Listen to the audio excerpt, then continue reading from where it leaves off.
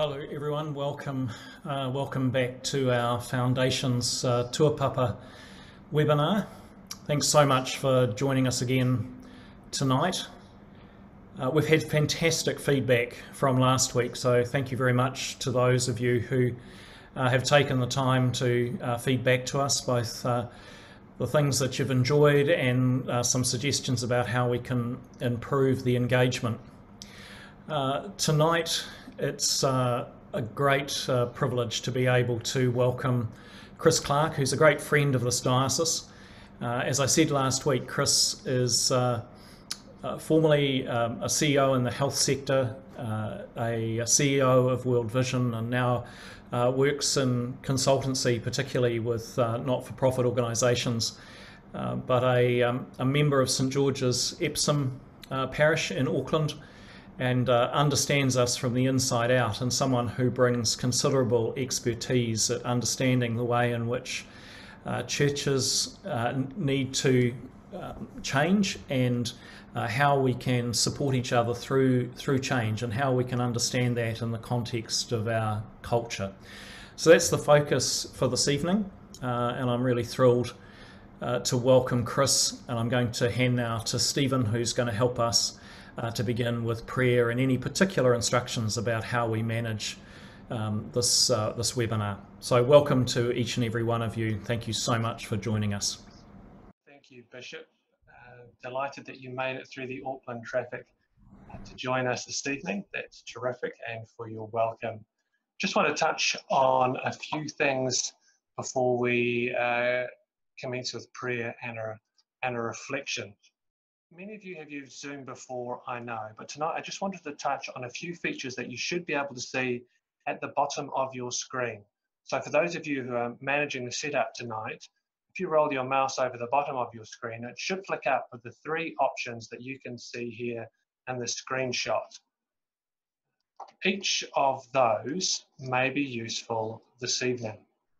That first Q&A is where you've got a specific question that you want to write to the presenter to have answered. The chat button in the middle is for any general comment or golden reflection, any pearl of wisdom that you want to throw out for people's benefit, which will be recorded as well. Just be sure that when you do make that chat comment, that you set it to all panelists and attendees so that everyone can benefit from what God is doing. The last part is that if we go into a plenary session and you want to ask a question, then you just need to raise your hand. You'll know whether you've raised your hand or not raised your hand by whether it turns green. When it turns green, you'll be invited to unmute your microphone, and then you can put your question to Chris this evening, and he will proceed with answering. Hopefully that's really clear. Hopefully between all of you, you've got all of those options and we get the opportunity to use them tonight. But if you do have any technical issues, do either contact me through the chat box or contact me later during the week, and we can work together to solve any challenges you might have. There is an old tradition in the church called Lectio Divina. Many of you know it and use it, and it's a tradition that invites us to wrestle with Scripture like Jacob did with God. So over these 4 weeks, I want to return to these verses from 1 Corinthians, the heart of which is Jesus Christ, our one foundation. Now, St. Paul introduces this concept by reminding us that any work we do is built upon someone else's foundation, the master builders who came before us, for whom we give thanks. Fundamental to our identity as Anglicans is the heritage claim that our spiritual authority can be traced all the way back to the apostles. For more than 2,000 years, we have passed the mantle of responsibility on from generation to generation. This means that we not only owe a great debt to all those from whom we have inherited, but we're also part of an epic story of change. And as New Zealanders, we've been a major player in that change space.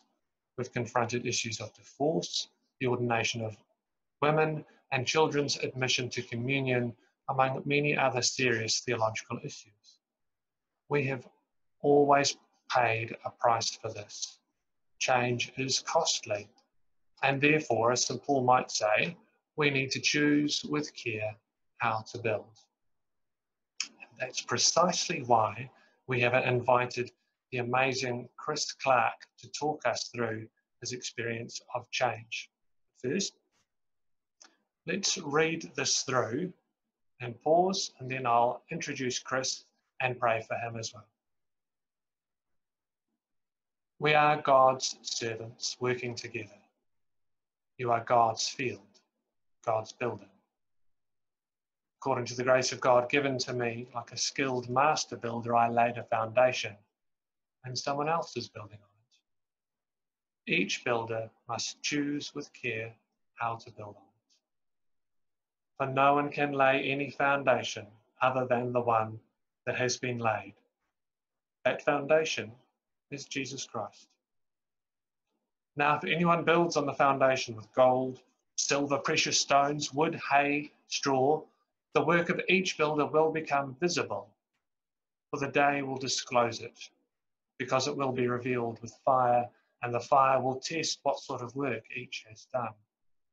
If what has been built on the foundation survives, the builder will receive a reward. If the work is burned up, the builder will suffer loss. The builder will be saved, but only as through fire. Hear what the Spirit is saying to the church.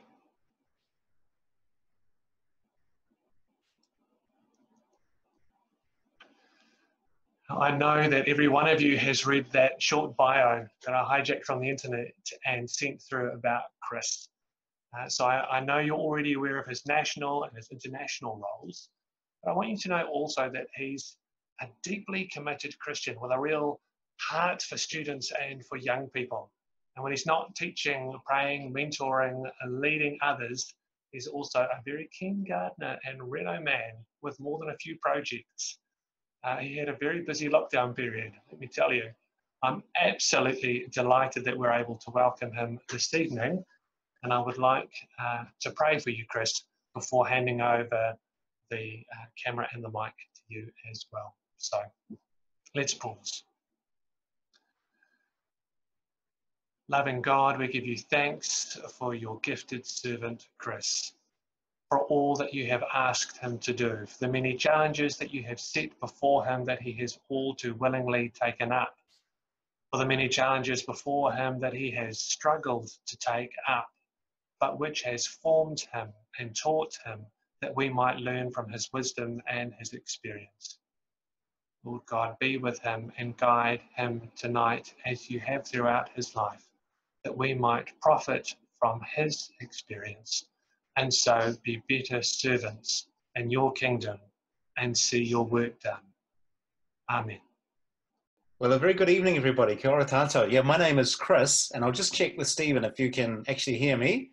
Though I must say, those of you who can see that photograph was taken in Iraq, just on the border with Syria during, well, the long-running war, and a remarkable bunch of children growing up in the most extraordinary situations. It's just a delight to see it. I haven't seen that for a while. Well, once again, folks, it's a real pleasure to join you this evening.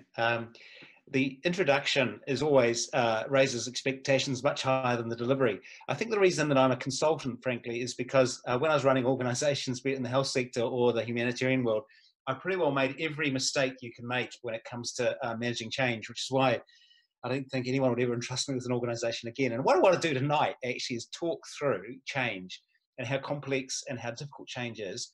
But what are some of the lessons that I've learned in terms of managing change, just both at a personal level, but particularly in terms of in a church context? So on that note, how it's going to work is that Stephen is going to control the video. And if I go too slow, he'll just quickly speed up the slides.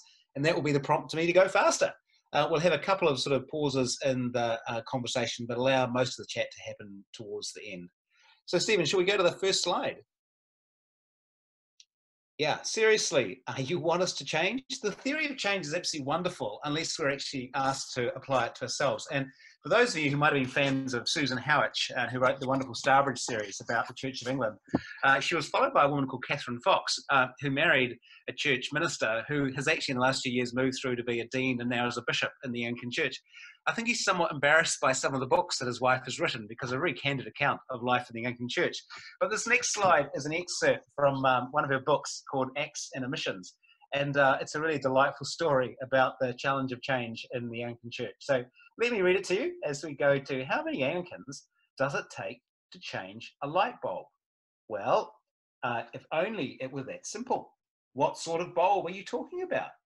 Furthermore, we need to discuss the whole concept of bulbhood. Is it timeless or can it be contextualized? Who decides and on what basis? After decades of anguished debate, the Church of England is more or less okay with screw-in as well as bayonet fittings for table lamps, that is. When it comes to overhead lights, a bayonet remains less controversial, but so long as it's shining, most good-hearted folk won't insist on scrutinising the packet it came in.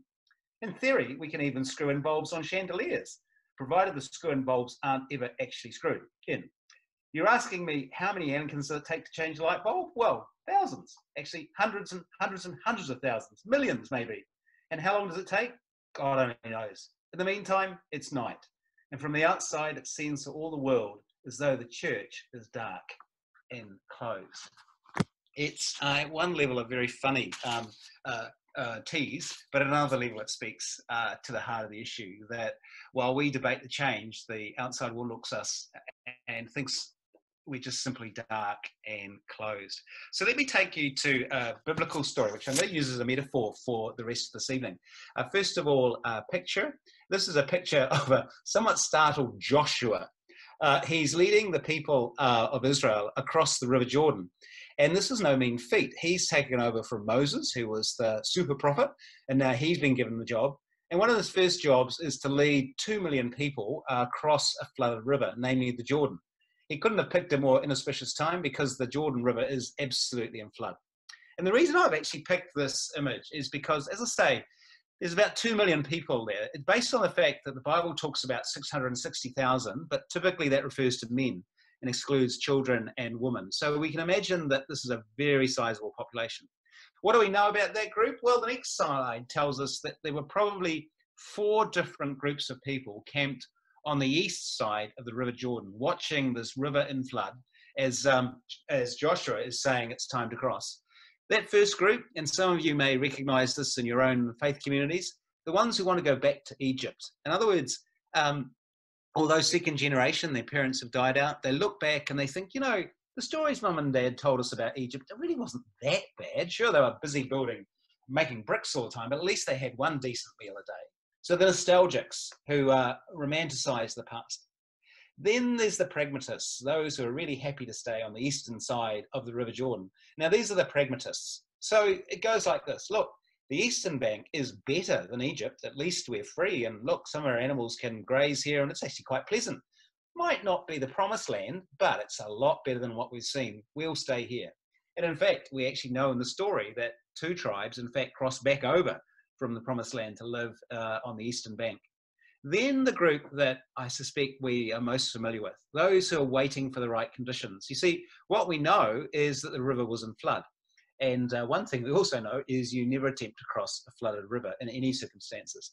So they almost had right on their side. Look, we'll just wait for the right conditions when the river drops down to a more normal level, and then we'll cross. And then the fourth group, oh, we're willing to go now. In fact, this group, the adventurers, have probably crossed over the river already a couple of times, not told anybody. They're the adventurers. And I think when we look at our own faith communities, when we look at our own families, but certainly we look at our own communities, what we see is people group themselves into largely those 4 communities, which begs a question. And that's the next slide. And that question is, in which camp or camps is your own faith community? And then in which camp are you? And often we see there's a real dissonance between where you might be standing as a leader in your community and where your own faith community is standing. And then in which camp or camps do you think the diocese is? And as a consequence of that, how are you actually managing the dissonance, if there is any, between where you stand, where the diocese stands, and where your faith community stands? Now, why this matters is for this simple reason, that change is coming whether we like it or not. The next slide is an excerpt taken from the Faith and Belief in New Zealand study that was commissioned in May 2018, so it's just 2 years old. It's a very detailed slide, and there's a handout which you can all have, so you can look at this in more detail later on. What it tells us is that New Zealand basically divides itself into thirds. A third identify as Christian, a third identify as spiritual but not religious, and another third identify as no religious or spiritual beliefs at all. So a third, a third, a third. And then within the third, in terms of active practicing churchgoers, about 9% of the population would be extremely involved in church, going probably at least a couple of times a month. So still a very sizable group within a population of 5 million, but nonetheless a minority. And these numbers are artificially high because if we look at it at a generational point of view, what we see is the older generations are holding up church attendance. And let's be honest, that reflects many of our own parishes where it's largely older people who are supporting the church and many younger people are largely absent. To get a sense of what this looks like historically, the next slide is essentially an assessment of, against the New Zealand population, of Anglicans between 1848 and 2013. As you can see, the direction of travel is only downwards. So change is coming, really or not. And the story that you've probably already heard is the really sad story of Kodak. And I think it's got some parallels for us. So let me tell you the story before we get into some of the detail for ourselves tonight. So Kodak was an extraordinary organization. They invented the film, and they grew to be a huge enterprise at its height, around $10.6 billion. And they produced some of the finest film that you will ever see. And yet now they are in statutory receivership. They were actually reformed just a few years ago, but just a tiny fraction of what they once were. Now, the story of Kodak is challenging, I think, for us, because in many ways, it shares some parallels with us in the sense that Kodak invented film in the same kind of way, to put it bluntly, that the Anglican Church invented faith in New Zealand. We were, through CMS and others, among the first to bring the Christian faith to New Zealand. And so we were there from the founding. We were the dominant player for many years, so we had status. And we were achieving very high numbers of attendance relative to other denominations. But even strong denominations, strong organizations can fail. And so I want to personalize that and take that from the conceptual to the practical and tell you a story about my camera. So I am a really keen photographer, and this is my first camera. It cost me an absolute fortune, let me tell you. As a student, I bought it and I was very careful of it. I took it around the world. I had some wonderful times with it. It's a film camera. But here's the challenge. Along came digital. And I was initially curious about digital. I thought, well, digital sounds like a great idea, but I wasn't going to make the change because I'd loved my camera and I'd spent a lot of money on my camera. So I'd invested a lot in that camera and it meant a lot to me. Some of my best memories of photography were through that camera. So I initially resisted the idea of moving from a film camera to a digital camera. And I staunchly defended taking film as opposed to digital images with all my friends, that the best photographers were still taking film camera rather than digital. And I used to appeal to people that I actually knew and respected because I noticed that most of them still were taking a film. But here's the thing. My appetite had actually been whetted. Actually, I quite liked the concept of, rather than taking a photograph and waiting for 6 weeks to find out whether it actually worked, I could actually look at that photograph on the back of my camera, and if I didn't like it, I could take another one. And it was also pretty much free once I'd actually bought the camera. So that kind of had whetted my appetite. But it actually took some pain. It took some pain before I was willing to abandon my lovely old film camera and actually buy the first of my digital cameras. And what was that pain? Well, the pain was this, that actually my film camera broke down. It no longer worked as well as it once did. And so it was in the face of pain that I went and bought my first digital camera. But I didn't quite give up, and this might be familiar to some of you who've taken photographs. I decided I'd still keep my old camera, even though it was slightly broken, for my best photographs. So I'd still bring it out when I really wanted to take serious photography and just use the digital for normal stuff around home. Well, here's the interesting thing. The moment I took my first digital photograph, I never ever went back to my film camera. And it still sits at the top of my wardrobe, no doubt gathering dust. Now, why do I tell you that story? I tell you that story because I think in many ways, my personal experience of change is how organizations experience change. So let's go to that slide, which is called Your Experiences of Change. And I want to ask you a question. It's a couple more slides along, I think, Stephen. Is what has been your experience of change? What was it? How did it go? What did you learn from it? And what would you do differently? Because all of us have experienced change. And this really matters because we are going to try and lead others through change. So what was a positive experience from that? What was a negative experience from that? And to what extent was my battle with going from film to digital actually a battle that all of us face when we're thinking about change? So on that note, I'm going to take a pause. I want you to ask yourself a question. And I gather we're in all sorts of different groupings. Some are meeting as vestry, some are meeting by yourselves, some are meeting over dinner and so on. But here's the question to take 3 or 4 minutes to think on. What change have you got coming up? What change have you got coming up? Reflect on that question, and then what we're going to do is pick up on that question in 2 or 3 minutes' time and actually go through and start to think through how do we actually make change happen in our communities.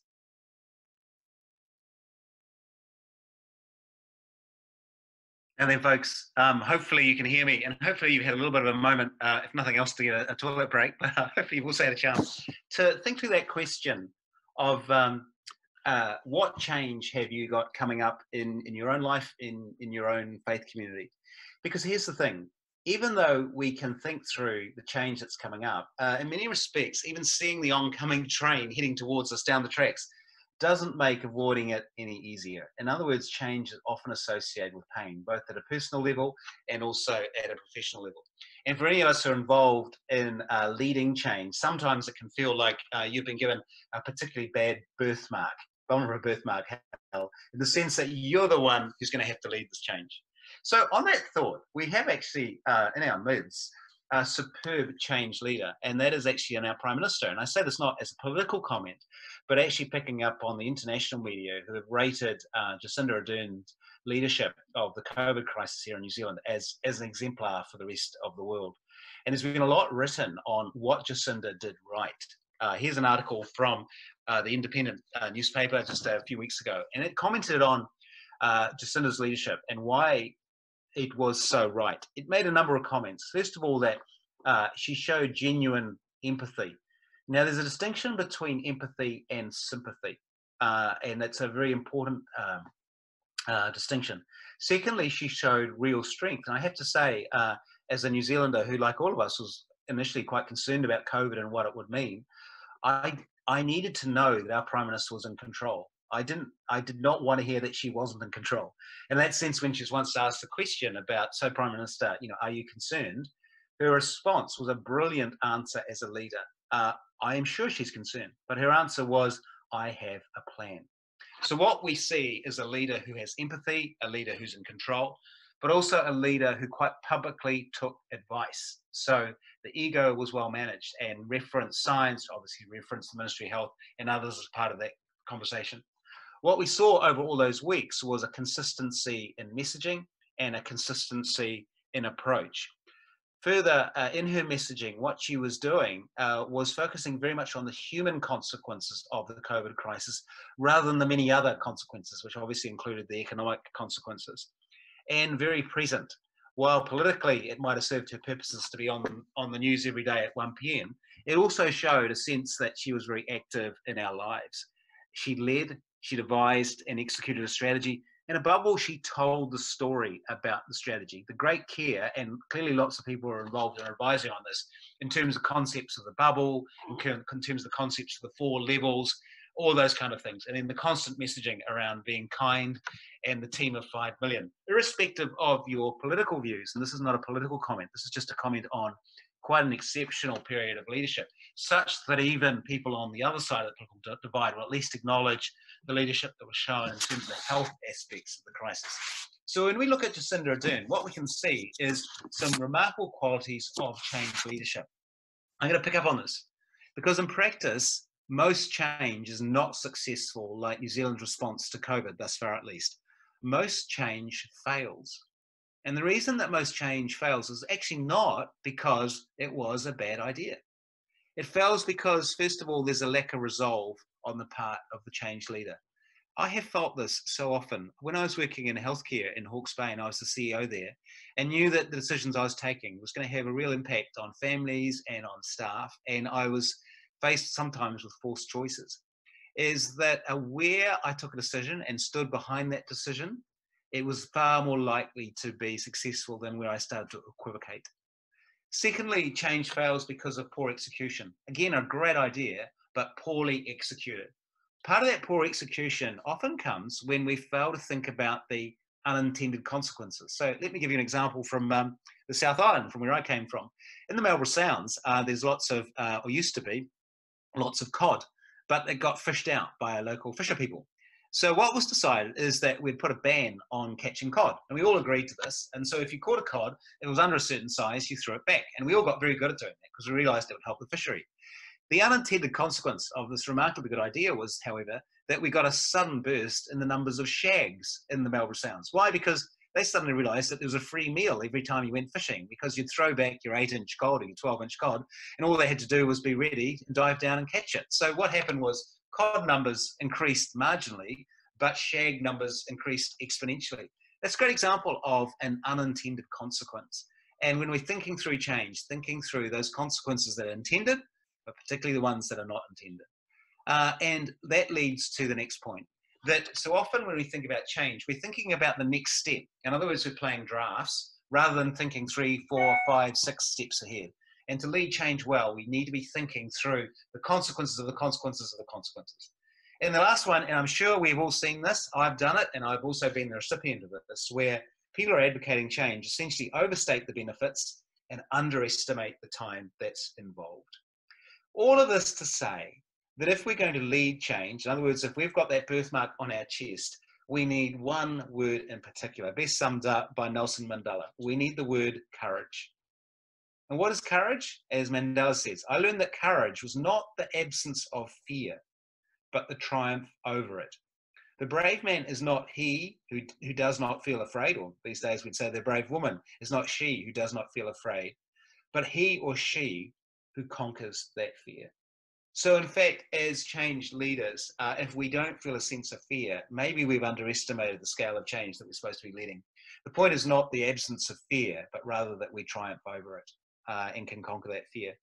So with those thoughts in mind, we're now going to peel an onion. We've done the big picture. We're now going to go to a slightly smaller picture. And in fact, we're going to go on a journey. We're going to pack the car and go on a family holiday. And those of you who've done that will know just how fraught that is. We used to pack our Mazda 323 with 2 toddlers in the back, a very small car with our luggage, and we head from the South Island, bottom of the South Island, from Dunedin, all the way up to Golden Bay. And let me tell you, the journey was not a joy. But one thing we learned in terms of packing a car is that the long way is so often the short way. So when we think about change, what we need to think about as we pack the car is, first of all, convince ourselves as we go on this journey of change that the change is actually necessary. It sounds such an obvious point, but it is worth pausing before you implement change, just to ask yourself the question, is this a response to my irritation? Is this a response to my tiredness? Or genuinely, has this something to do with the mission of our faith community? Then secondly, to ask a question, whose decision is it anyway? One of the things I notice increasingly is that leaders who are feeling indecisive crowdsource their decisions. Rather than taking a decision themselves, they will actually ask others, seemingly to consult, but actually it's because they lack the courage to do it themselves, about a particular decision. If you've decided it actually is your decision, then there's another critical question. But there's many things we're going to touch on tonight, but this point I'd love you to retain, which is, when you're thinking about change and when you're talking to people about change, be really clear whether you're telling people, whether you're selling the concept, whether you're consulting on the concept, or whether in a very real sense you're co-creating the concept. When I think of the mistakes I made both at World Vision and as a CEO at Hawke's Bay, it is where I thought I was selling an idea to the staff. They thought I was genuinely looking to co-create the idea with them. So being really clear about, are you just basically telling people this is what we're going to do? Whether you're promoting an idea, this is something I passionately believe in, I'm really hoping you'll get on board with this. Whether you're consulting an idea and say, look, I've got this lovely idea, but I'd love you to work with me to make it better. Or whether you're genuinely coming to people and saying, hey, look, want to think about, I don't know, say urban ministry in Hamilton. I haven't got any ideas myself, but let's work on this together. Getting that sense of framing right from the start will avoid all sorts of problems down the track. Is the time right? Now, of course, we've seen this in a very real way with COVID. COVID has actually just interrupted so much stuff. And pushing ahead with some stuff may not be smart in the current COVID environment. Equally, there may be some stuff which would not have been appropriate to do previously, which now must just be done.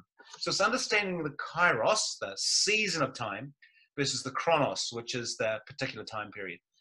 Let me rattle on through. It's about identifying who your key stakeholders are. Think about your stakeholders both in terms of the power they exert and the influence they exert. I learned very quickly at World Vision and actually at Hawke's Bay that it's serendipitous indeed if your leadership team represented on your leadership chart are the actual leaders in an organisation. Those of you who understand hospitals well and those of you who understand church well will know that often the power sits outside the formal constitutional and legal structure. You need to understand that.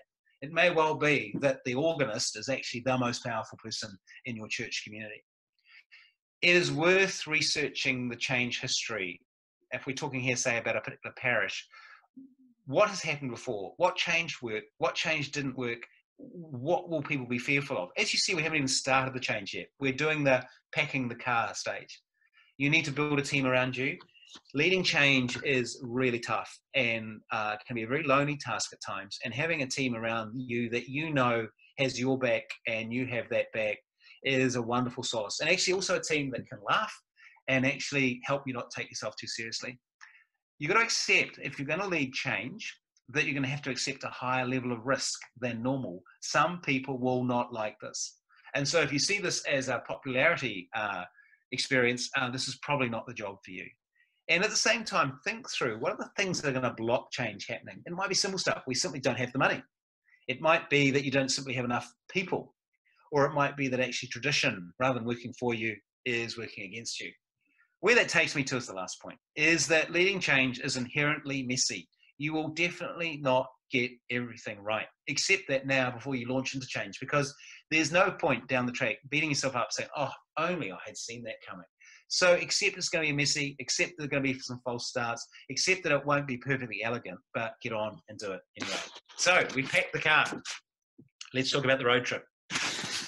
This slide almost reads for itself, but it's the classic framing around how do you lead change. And it starts with establishing the case for change. In other words, they often talk about the burning platform. In other words, you need to convince people why do they need to change and why do they need to change now. The next point is cannot be overemphasized. Communicate, communicate, communicate, communicate. You may think you've spoken to absolutely everybody about the issue and that everybody's on board. I guarantee they're not. And it's far better that you keep communicating and over-communicating than under-communicating. Guarantee there'll be 2 or 3 people who missed that meeting, missed 2 meetings in a row, or overseas, pre-COVID, whatever it was, that meant they actually missed the message, or they've got the wrong end of the stick. And so communicating, communicating, communicating. And again, going back to Jacinda Ardern, if you look carefully at what she was doing, that was a classic piece of communicate, communicate, communicate, communicate, and never stop communicating. And she knew she was starting to get breakthrough when you could actually hear in the discourse in wider society, her language being repeated, languages around bubbles, languages around levels, languages about kindness, languages about the team of 5 million and so on. Find those small wins and celebrate them. Now, this is obvious stuff, but often we neglect this. Where it's working, celebrate it. Be alert, though, as the change is going on, that the power balance within your community is changing. It means you can't get distracted by the noise. You won't take everybody with you on this journey. Unfortunately, Joshua had the task of getting 2 million people across the river, and he got all of them across. Most of us won't get most people across. Well, we won't get everybody across the river. We should get most people across the river. But some of the noisiest people you will deal with are those who are going to refuse to cross. And the reality is they will never cross. And it becomes their choice whether they cross with us. But the trouble is, if we see this as some kind of consensus, we will probably never cross that river. Now, I found really helpful in leading change is the power of metaphor. So, for example, the metaphor that we're using around Joshua crossing the River Jordan to the Promised Land is a really rich metaphor because it helps find a language to describe the sort of change that you're talking about. The next point is a very important ethical point. Ensure that you honour those who are being left behind. In other words, those who are choosing not to go on the journey. It is not their fault. They've done nothing wrong that they're not going on the journey. That is their choice. And it's so critical that you honour them and respect them. Think about your key team right through this change. They'll be taking hits along with you. And of course, at the same time, they've got family, they've got parents, they've got job, they've got health issues and so on. So this is not the only thing in their life. Resist the temptation to overshare. Keep your circle of trust really small, which leads to my next point, is that as a leader leading change, however big or small the change is, you're on a stage, you are performing, you are convincing, you're cajoling, you're encouraging, doing all those kind of things. Every actor who's on a stage needs a backstage. That's the props, it's the lighting, it's the costumes needed to support the performance. So don't neglect your own backstage. Now that might be your family, it could well be your prayer time, it could well be your time in study, it could well be your time in church.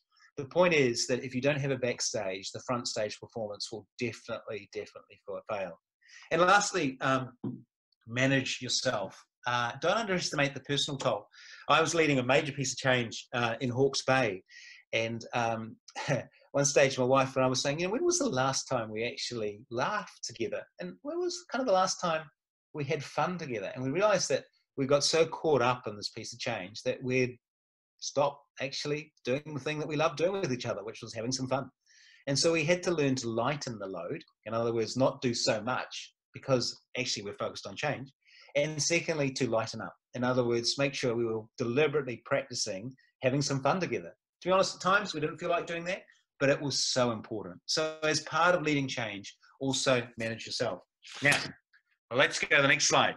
You are all familiar with this if you've ever been on a road trip with toddlers. We would leave from Dunedin, and by the time we get to Oamaru, now for those of you who don't spend much time in the South Island, Oamaru is about 2 hours from Dunedin, and our kids would be saying, are we there yet? And we'd be thinking, oh no, we have got another 12 hours of driving in this Mazda.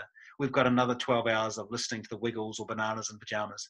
We've got another 12 hours of road sickness and car sickness and toilet stops and playground stops and McDonald's stops before we even get to the destination. That sense of are we there yet, which will prevail against every piece of change, because people don't appreciate that change takes time. So that leads us to this conclusion, and I hope you're not feeling put off by the thought of leading change. It is that change is not for the faint-hearted. For the very reason that I struggle to change from film to digital, in trying to lead change at a more macro scale with your own faith community or organisation or even your own family, it's not for the faint-hearted. What does that mean? It means, first of all, I think, confronting the brutal facts and actually confronting some sacred cows. Every organisation has its sacred cows that can take all sorts of form, and most of us aren't aware of them because it's just part of the furniture. I'm not trying to confuse metaphors here, but you know what I mean. And actually, it's about facing the brutal facts, particularly in terms of what happens if we don't change. And as a faith community in New Zealand, we must look at statistics that are coming out of the Faith and Belief Study. We must look at the declining numbers of Anglicans and face the brutal facts that it is not axiomatic that we'll be around in 50 years or 100 years' times. So in fact, that the Lord is tasking us through His Spirit with actually confronting those facts and doing something about it. But in leading change, and many of you will understand this next point, that what happens is the tension doesn't go away. Actually, what happens is it tends to heighten pre-existing internal tensions. That in leading change, there's actually initially a loss of momentum, which is ironic because the idea is that change will go faster. But actually, through the change process, you lose a lot of momentum. It's facing the reality that not everyone will come on this journey. In my own church in St. George's, as a consequence of some of the General Synod decisions, which as a church we supported, very much so, but not everybody in our church. And so some people felt that wasn't for them, and so they left. And there's a real sense of loss to the community that flowed from that. Not everyone will come on that journey. There's a cost of clarity because it forces us to be much more accountable to each other and to our Father and Mother. But let me make a couple of positive points about change. When I was working at World Vision, we faced major change. And it was really tough because we realized that if we did this change badly, it would have a direct impact on children on the other side of the world who had absolutely no ability to actually do anything about it. what actually happened is that through leading change and by confronting our sacred cows, by facing the brutal facts, by actually recognizing that we had to go on this journey, even though we're feeling somewhat fearful of it, we rediscovered our mission. And it was amazing. We rediscovered our mission, that actually what we're about, we're a faith-based organization, and that we were called to give children around the world life in all its fullness. And actually from that, we reclaimed a sense of who we were, our identity, and also a deep and profound trust in the Lord, that actually this wasn't our organization, it was the Lord's. And as part of that, we saw something else happen, which is that it unleashed incredible potential in a whole lot of people. Now, these were people who were often at the margins, in my case, of World Vision, and prior to that at Hawke's Bay. So within the organization, but not in the center of the organization, often quite disenfranchised from the old, but suddenly untapped this incredible potential when we move towards the new. And so one of the joys of change leadership is actually seeing new leaders emerging. But as I say, this is not for the faint-hearted, because one of the key things you're going to have to confront is this next slide. The next slide is what we call the circle of niceness. And if there is a pandemic within the Anglican Church, and I might add probably most major denominations in New Zealand, it's probably the circle of niceness. It's often reflected as a passive aggressiveness. So yes to your face, but when you turn away, a shake of the head. How do we diagnose the circle of niceness? Well, let's take a vestry. It's a theoretical proposition rather than an actual one. But here's evidence of a vestry that will be in trouble. It's when vestry people stop listening. It's when commitments to each other and to the wider church community start being broken. It's when the group starts to practice what's called groupthink. In other words, it's more important that we stick together than confront the issues that we need to face. So in other words, group unity is more important than confronting the issues. A vestry is in trouble, or for that matter, a diocese or whatever we're talking about, is where the conversation shifts from a focus on content, a focus on the mission, to a debate about process and who was involved and who wasn't involved and why wasn't I involved, and this is the wrong process and so on. What's going on there, in other words, is that people are diverting from the real issue and putting up smoke screens. There's trouble when decision-making is slowing down, and that people are becoming increasingly inflexible in response to the change. Two tests that I've seen, including in one of my own organizations, is that I knew we had trouble when there was simply poor manners. People spoke poorly. They spoke over the top of each other. They were disrespectful. And lastly, a lack of self-control, when you're seeing people getting visibly angry and clearly losing any sense of emotional rhythm in their life. This is the circle of niceness. It's a huge challenge if it's part of the change agenda you're having to tackle. But believe me, it has the impact of a pandemic, and it takes many people out with it. Folks, you'll be relieved to know I'm getting towards the, three-quarter point of the slides. So let's carry on. And I want to introduce you to this chap. Bit of light relief, really. His name is Thomas Clarkson. And those of you who, like me, enjoy history, Thomas Clarkson is in many ways the unsung hero of the anti-slavery movement of the early 19th century. We all associate and revere William Wilberforce, and so we should. But behind William Wilberforce was Thomas Clarkson. Thomas Clarkson was a very bright young man. He went to University at Cambridge. He wrote an essay on, is it ever lawful to detain somebody? As he was riding home on his horse, because remember, this is pre-cars, God speaks to him in a very real way. And he says to him, if this is so, Thomas, what are you going to do about it? So rather than going into the church, he decided to become a campaigner. And he spent the rest of his life campaigning against slavery. He was, in fact, the one who introduced William Wilberforce. William Wilberforce at that stage was wanting to spend his time in a life of contemplation and prayer. And Clarkson, along with John Newton, were two of the most instrumental people in convincing William Wilberforce that his call, that his mission, was actually to lead the anti-slavery campaign. Clarkson travelled over 10,000 miles on horseback throughout the UK, night after night, speaking in church halls, speaking all over the place. He would collect exhibits from slave ships to show people the shackles and so on. He was tireless. It cost him his health. He was almost assassinated on 2 occasions. He had a major period of mental illness and actually disappeared from the campaign for a number of years. Now, he is not the hero of the campaign. The hero of the campaign undoubtedly is William Wilberforce. But without Clarkson, there would be no Wilberforce. Why do I mention that? It's because most of us as leaders of change will be the Clarksons of this world. Very, very few of us are called to be the William Wilberforces of this world. And yet without the Clarksons, there will be no Wilberforce. So for each one of us, as we contemplate change and contemplate leading change, this is never about us. It was never about Clarkson. He understood that. It's about the mission. Now then, we've arrived. The Mazda 323 with two car-sick toddlers who even themselves now are so sick to death with bananas and pajamas. They have had countless milkshakes, brought them up on the road as we've gone along. We've stopped at every possible playground you could. We've finally arrived. We've finally pitched the tent. And for the next 2 weeks, we're on holiday. Here's the thing. You've made the change happen. All you want to do is have a cup of tea and a lie down. Actually, this is the point that you don't relax. This is, in some respects, the most dangerous time of change, because if there are any terrorists out there, this is the time when they will show their head. And those that do not like the change will most come into play. So you cannot afford to relax even for a minute.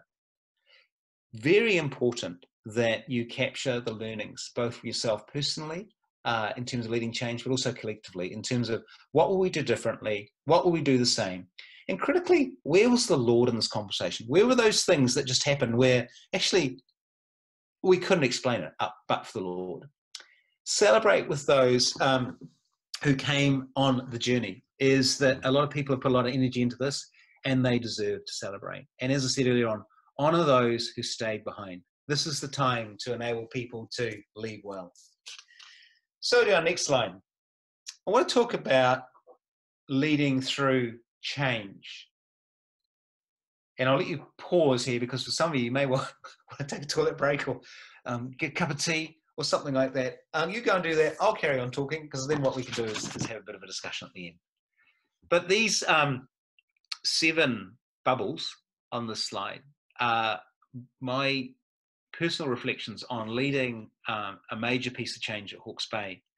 Without going into the detail, we faced a real crisis when I was the CEO at Hawke's Bay. The first 3 years were remarkably good sailing. It was absolutely splendid time. The last 3.5 years were particularly challenging because of a dispute that manifested itself as a dispute between governance and management, but actually it was much more complex than that. Without going into the detail of that, I learned a lot about how do I lead myself, lighten up, and lighten the load, but also about how you lead organisations through major change. And I think it applies whether you're leading a large district health board or, for that matter, a small community group. So here are my kind of conclusions when I reflected back on the change that I led and the bits that I led well and the bits I didn't lead well. There's a really important role for the change leader to be constant. It's that lovely old English word of constancy. In other words, that the person who turns up on Tuesday is just the same person who turned up on Monday and will be the same person that turns up on Wednesday. Doesn't mean that you're a cheerful optimist, but actually it does mean that the change team are not having to manage your emotional climate. I've worked for leaders who went through the full emotional gambit as they were leading change. It's incredibly destructive on the team because what happens is you're managing the emotion of the leader rather than the emotion of the organisation. Secondly, very important in managing change to tell stories. So I'll give you an example of this because it was very powerful in our own case. In the middle of this crisis at Hawke's Bay, we had a wonderful hospital and wonderful staff, but one of our key managers ran the emergency department and ICU. She's also a very keen cyclist. And it was a Sunday morning, I was out running and she passed me on her bike, absolutely flying along. This was about sort of 7 o'clock in the morning. We waved, she carried on cycling. I got back from my run and about an hour later got a phone call from the hospital to say that could I come in because there'd been a terrible accident and this particular person had been hit by a car while she was biking. So I realised it must have happened sometime after I'd seen her. Now, she was very much a loved person. And I rushed into the hospital to see her and she came in and she was in a very bad way. Now, she'd been on duty the night before. So in fact, many of the people that were looking after her had been on duty with her. She got absolutely superb care as she came through the emergency department and went through to the ICU. Ultimately, she survived, which was a miracle in itself, but that was really thanks to the incredible care that she got. Now, the point was this, that about half an hour after she arrived, a young boy came into the same emergency department. He had broken his leg in a car crash. And it came really clear to us very early on that actually he was the boy that had run over our beloved staff member. And what had happened, he'd had a bit to drink. He'd been driving home that morning, and he suddenly realised that his shoelaces were undone. So he leant down to do up his shoelaces while he's driving. And he drove straight over the top of our staff member. I mean, you can understand the sense of anger and frustration and injustice towards this young man. But here's the point of the story. The extraordinary point of the story, I saw him come in, realised straight away what happened. And his accident was relatively trivial compared to the person who he'd hit. But he received the same quality of care, the same compassion, the same respect. No comment was made to him about what had happened, even though he was being cared for by the very same people that were caring for the staff member. Why do I tell you that story? Because I told that story to our hospital right in the midst of the crisis. And I was saying to them, look, this is our values. The stuff that's going on out there in the governance world, that's not who we are. This is who we are. Who we are is that we extend care and love and compassion to people irrespective of the circumstances of how they find themselves in our care. Really important when you're leading change to tell the stories. Remember when. What you're doing there is you're reminding people of the vision, the values, and the mission of the organisation. The next point, the sanctity of the mundane. Really important here, which is that when I was going through one major piece of change, this particular crisis, one of the things I realised was that I wanted to hide in my office. It's a very natural instinct. I just did not want to be seen. I realised it was really important just to go through the everyday routines that I normally follow. That's called constancy. In other words, going to the staff cafeteria, as I always did, doing the ward rounds, as I always did, being seen, even though my instinct was to go and hide. So suddenly the mundane takes on quite a hallowed, quite a holy aspect to it. Care of self, we've already talked about this in terms of lightening up the load and lightening up. But it does lead to another point, which is about moral courage. As a young man, I thought the courage was all about essentially how brave I was physically. And I probably, to be honest, sat somewhere in the middle. I wasn't the bravest, but I certainly wasn't the least brave. What I learned in leading change is the power of moral courage. And I had a wonderful commissioner who came in, who had a question he asked me consistently, which is, Chris, what is the right thing to do? And that's a moral question. And it requires often real courage to answer, and particularly to make that answer happen. But there is such a thing as doing the right thing. And of course, as Christians, we understand the significance of that our accountability is a much deeper accountability than many other people experience. So I learned the power of doing the right thing, even when it was at my cost, that there's an enormous sense of empowerment that comes from doing that. And then lastly, in terms of the sort of seventh thing, I would pick up on, in fact, here I'm pausing because I can't even read my own words. Some of you can. Let me just move that thing out of the way. Finding leaders in unexpected places. That was what I was looking for. It is that in leading change, look for the real leaders in your organisation. Hopefully, some of them are sitting in the established leadership roles. I learned that one of the most powerful leaders in my organisation was a woman called Mary. She was on the checkout at the hospital cafeteria.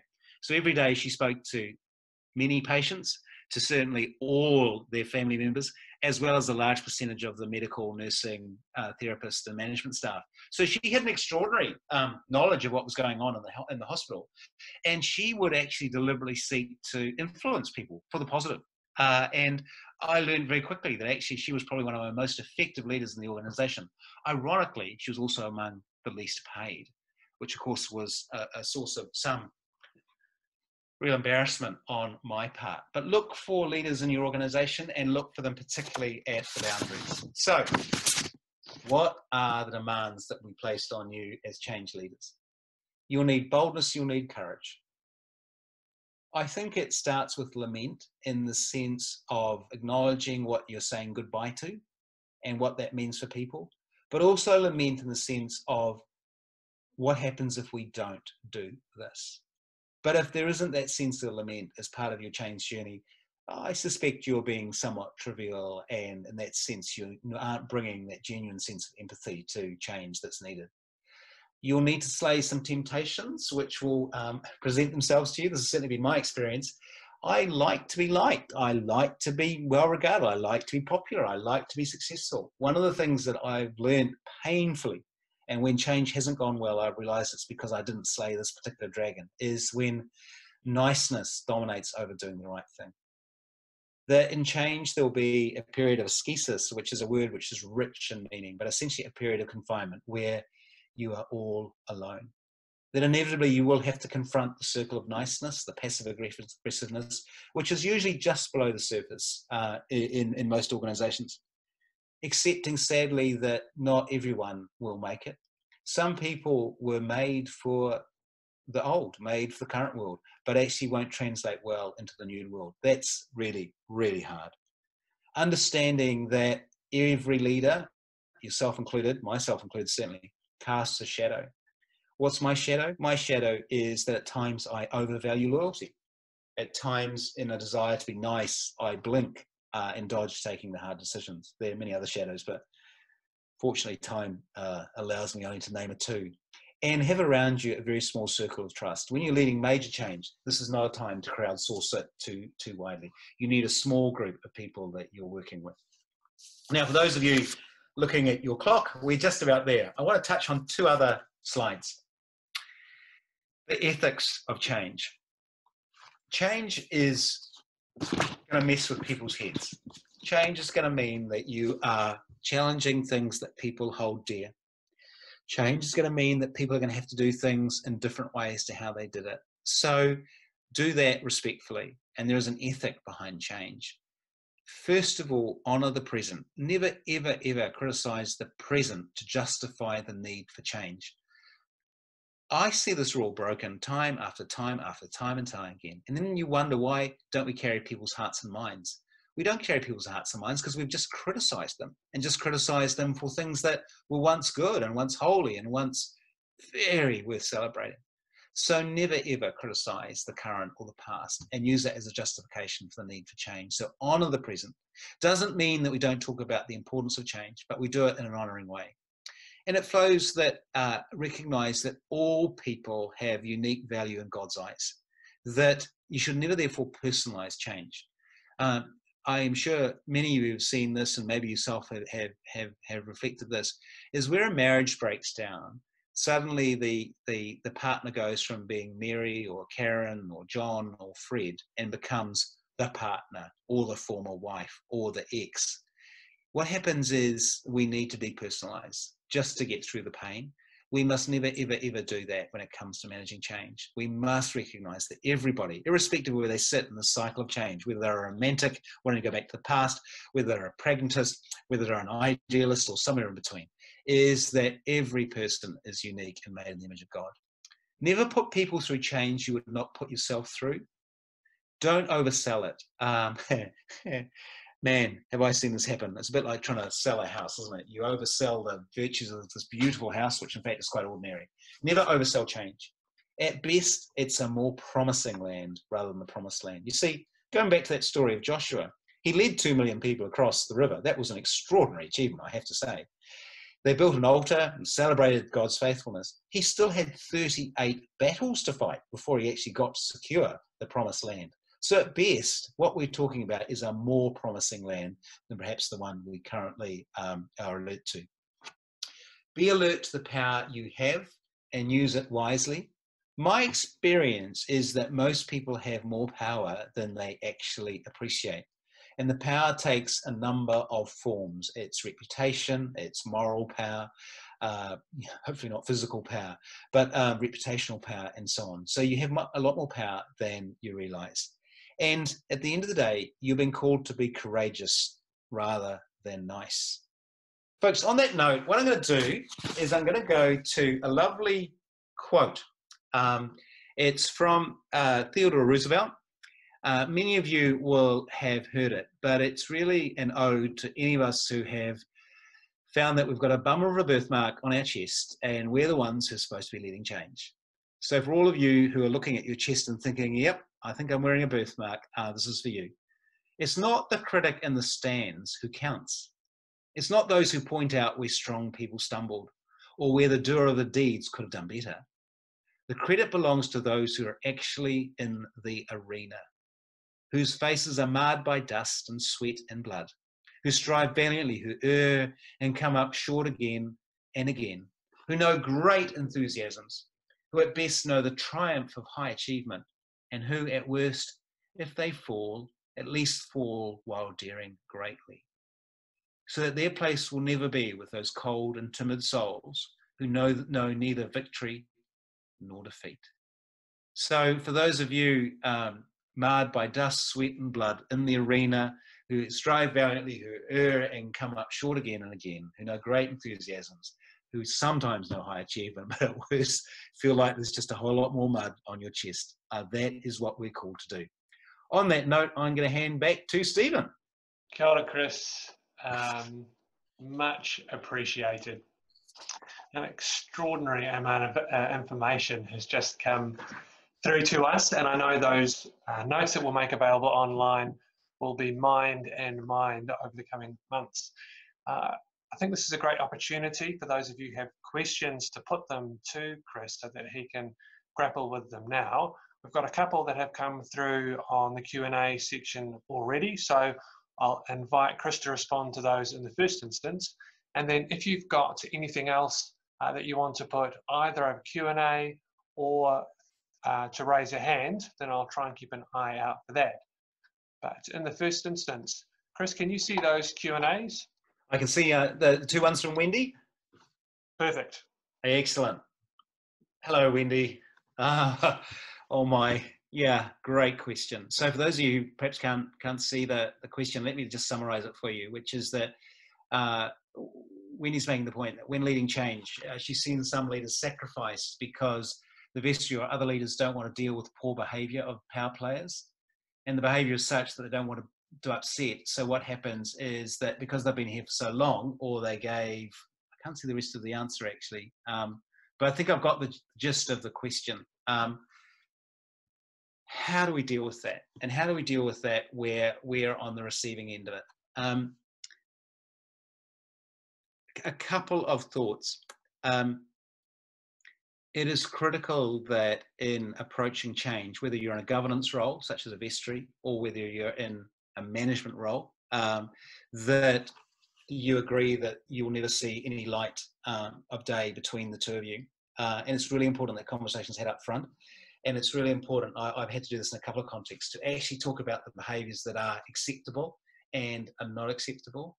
And I think the failure to have that courageous conversation up front often leads to problems when things start to go south. And I can think of one context that I was in where I was basically hung out to dry. So I understand this question because the person concerned said to me, Chris, you don't understand. I grew up in this community and I'll die in this community. People like you come and go.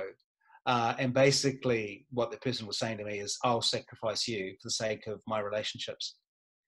That's really tough. And that's, I think, can only be addressed through a conversation up front. Change will never work if trust breaks down. When trust breaks down, it's all over. And so working to build that trust from the start is really important. When the question itself, deserves a lot of thoughts. I've only really touched on an aspect of it, but I do understand it. And actually what I might do is I'll reflect on that a bit more and maybe flip you something after this. How can we undertake self-preservation and call out poor behaviour? Yes, this is where change is risky, and this is where you can suddenly find that actually your birthmark is attracting a lot of attention. Again, I think it goes back to packing the car, going on the journey, and as part of packing the car, even before the change starts, is actually agreeing rules of engagement, actually how we'll treat each other, in particular, how we'll treat each other when we disagree. I've had it happen to me and I've seen it happen to others where they're hung out to dry in a public setting and they never saw it coming, and it's the most lonely and awful place to be. So actually having those conversations about how are we going to learn to agree or disagree with each other and how will we deal with that without actually humiliating the other. Ross, you've got a question. In establishing the need for change, we should try to reach consensus. If this is not possible, we sometimes revert to democracy. And is always having a vote appropriate, and what are the risks? Oh, yes.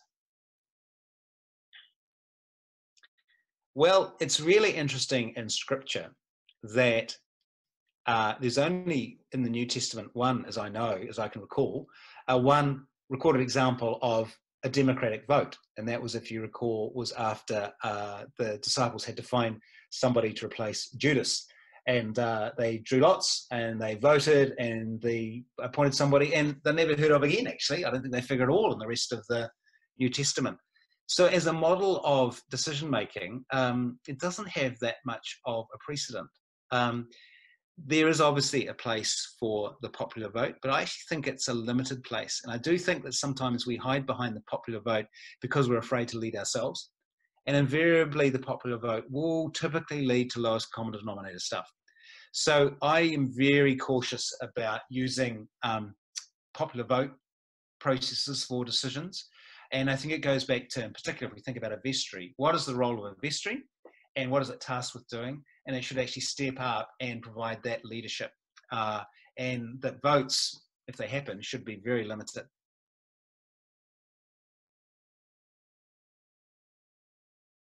Now, I've got 3 Q&As there.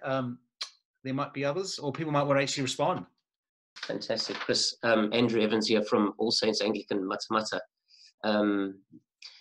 I've just been contemplating change with the church, and one of the things I've been thinking about is that there is, to some degree, because our demographic is what it is, there is a degree to which you could ostensibly leave people in Egypt and start work across the Jordan River.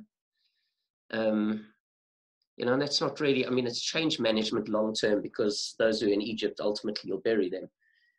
And you've sort of got a time frame in which, you know, which you can get the work established in the new land and then be sort of viable, I guess. Yeah, I don't know what my question is there. I mean, it's just something I've been thinking about is, you know, I had an AGM on Sunday and just listened to some of the questions that came out and thought, well, you know, the vast majority of the folk here are not moving. So there's no potential really for change management that will take people on, or that group of people on the journey.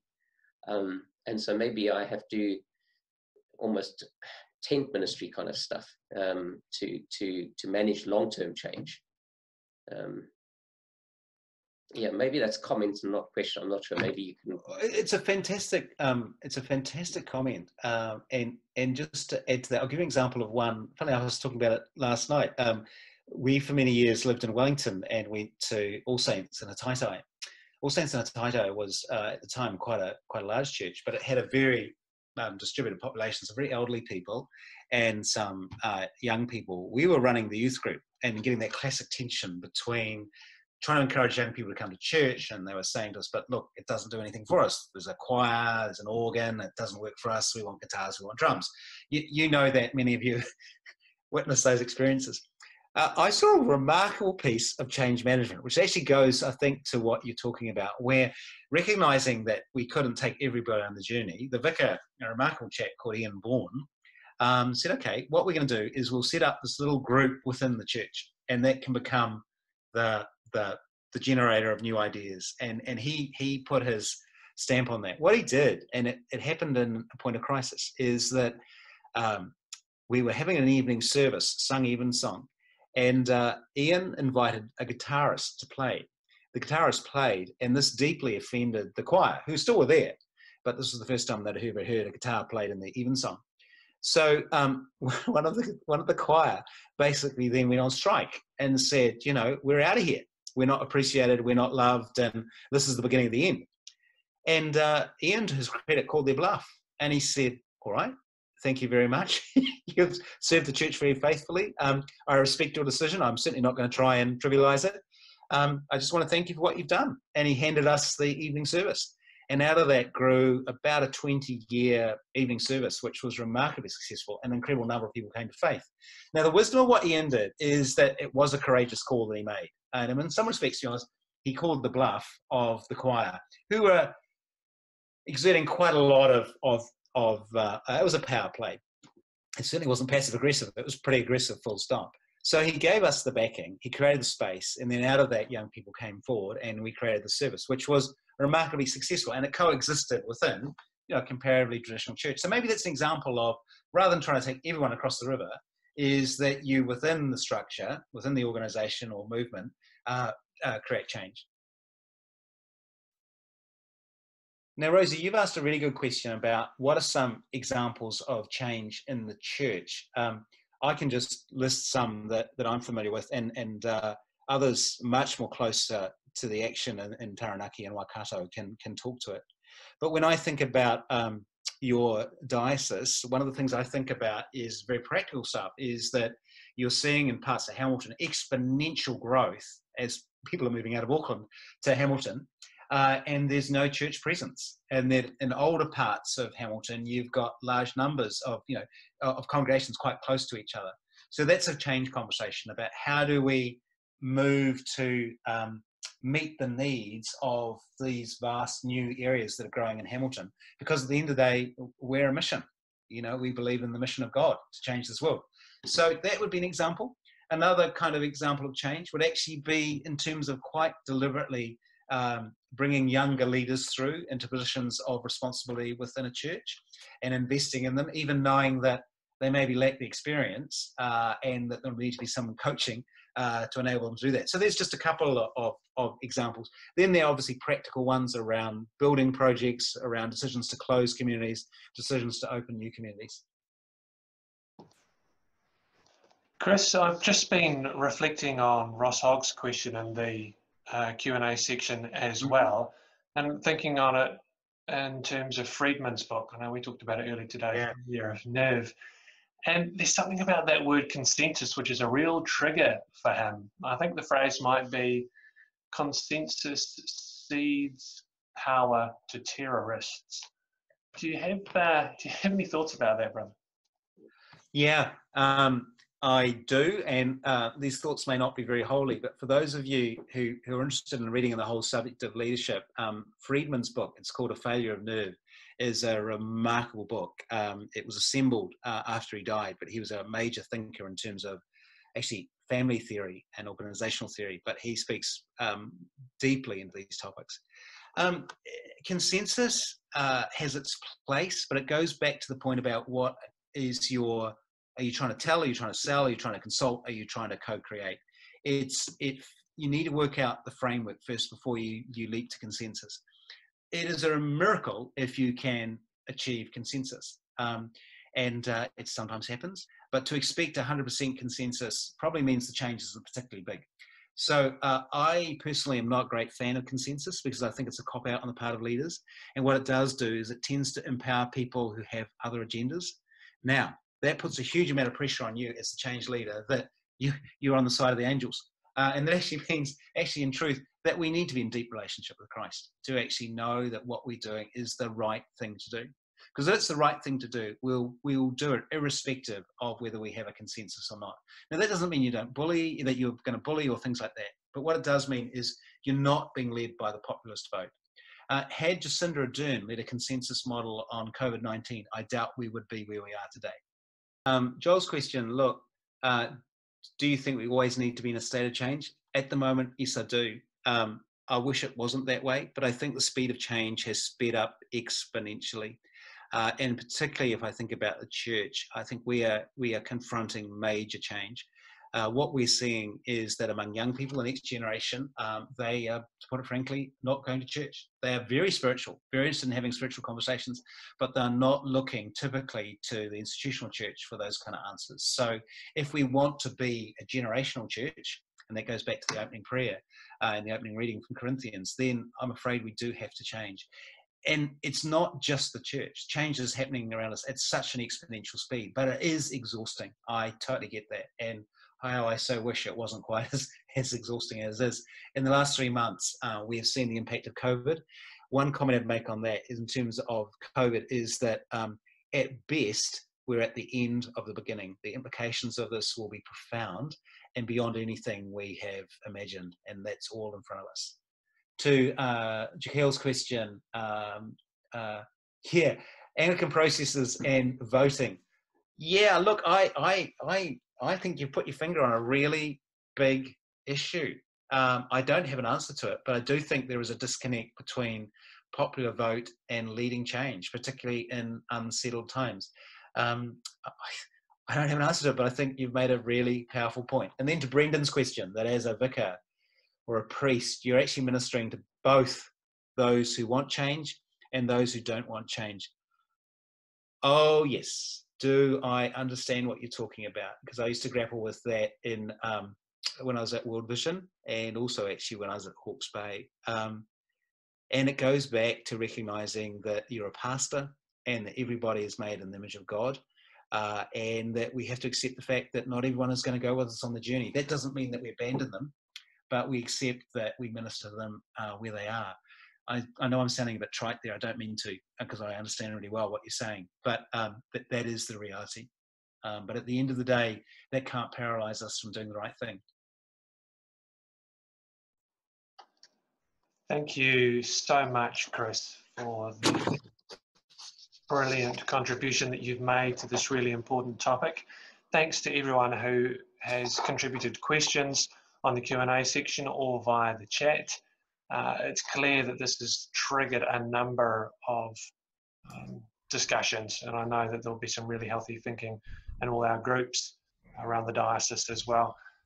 Chris, in that resource that you've gifted to us so generously, there are a whole sequence of slides that I know that you've left for us to dig into later. And there are some templates and some guides and some strategies that will be really helpful for our leadership teams to work with as they try and work towards what change and what the consequences of change might be.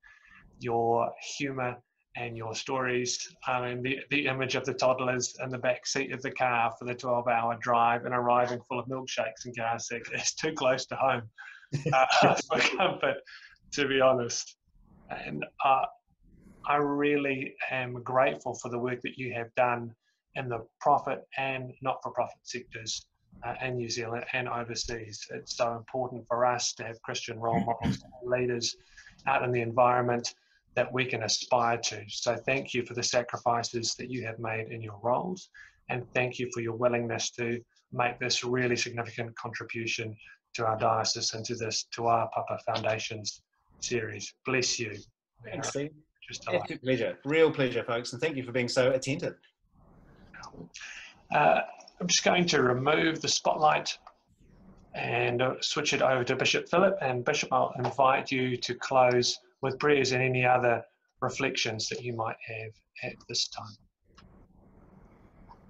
Thanks very much, Stephen, and Chris again, thanks so much. I think the first time, Chris, you and I met was when you led a session for the House of Bishops, actually here in Hamilton, interestingly, and that's quite a few years ago now. You've worked with our TÜÄÄPAPA, our ministry council, over a couple of years now, helping us to think about our direction and our priorities and change. You've worked with our bishop staff here for a couple of days towards the end of last year, and next week we're working you hard again on Wednesday with the bishop staff and with the trust board and with the standing committee. And you're also going to help the Bishops Action Foundation. So, as I said at the beginning, you really are a friend to this diocese, and it's because you do understand us from the inside out, and you're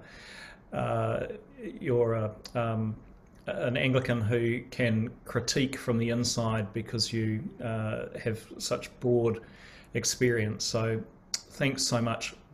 I was just reflecting on that question about from Jekili and from Te Kuiti Piupiu about voting and consensus and leadership and all of those things. And I was just reflecting on our General Synod on Saturday, which passed some momentous legislation which really does address some of the most challenging aspects of any community's life, which is around how we live to the standards that the gospel calls us into in a way that is deeply respectful of every human being, and where any form of abuse is recognised as destructive and counterproductive to our very identity. And thinking about that, and thinking about the 3 years of work that went into that, in a sense, when it came to the voting, that felt like an amen rather than a kind of way of demonstrating consensus. The consensus that this was the right thing to be doing, and that although we might debate some of the detail, the direction was right, the emphasis was right, the priorities were right, had been built up over a long period of consultation and working together, and it did feel like an amen rather than a vote. And maybe that's where the voting operates at its best, when it's when it's a reflection of the work rather than a way of determining power, which it can often be. Just part of night prayer as we gather ourselves and offer ourselves and all that we've talked about to God. Stephen will put up a prayer in a few moments when we get there, which I invite you to join with me in saying in your local context. But from night prayer, into your hands, O God, I commend my spirit. For you have redeemed me, O God of truth and love. Keep me, O God, as the apple of an eye. Hide me under the shadow of your wings. And Psalm 134. We, your servants, bless you, O God, as we stand by night in your house. We lift up our hands towards the holy place and give you thanks and praise. Bless us from all places where you dwell, O God, creator of the heavens and of the earth. And the reading from night prayer for Tuesday night. Love your enemies. Do good to those who hate you. Bless those who curse you. Pray for those who abuse you. Do good and lend, expecting nothing in return. For God is kind to the ungrateful and to the selfish. Be merciful as your Father is merciful. Judge not, and you will not be judged. Condemn not, and you will not be condemned. Forgive, and you will be forgiven. Give, and it will be given to you. For the measure you give will be the measure you receive. So Stephen, if you'd like to just share that slide and the prayer. Known as the Oscar Romero prayer, we pray this together. It helps now and then to step back and take a long view. The kingdom is not only beyond our efforts, it's even beyond our vision. We accomplish in our lifetime only a tiny fraction of the magnificent enterprise that is God's work. Nothing we do is complete, which is a way of saying that the kingdom always lies beyond us. No statement says all that could be said. No prayer fully expresses our faith. No confession brings perfection. No pastoral visit brings wholeness. No program accomplishes the church's mission. No set of goals and objectives includes everything. This is what we're about. We plant the seeds that one day will grow. We water seeds already planted, knowing that they hold future promise. We lay foundations that will need further development. We provide yeast that produces far beyond our capabilities. We cannot do everything, and there is a sense of liberation in realizing that. This enables us to do something and to do it very well. It may be incomplete, but it is a beginning, a step along the way, an opportunity for the Lord's grace to enter and do the rest. We may never see the end results, but that is the difference between the master builder and the worker. We are ministers, not messiahs. We are prophets of a future not our own. God the Creator, who loved us first and gave this world to be our home, to God the Redeemer, who loves us and by dying and rising pioneered the way of freedom, to God the Sanctifier, who spreads the divine love in our hearts, be praise and glory for time and for eternity. The divine Spirit dwells in us. Thanks be to God. God bless your night and your rest, And thank you so much for joining us. Look forward very much indeed to next Tuesday night when Dean Wendy Scott will lead our session.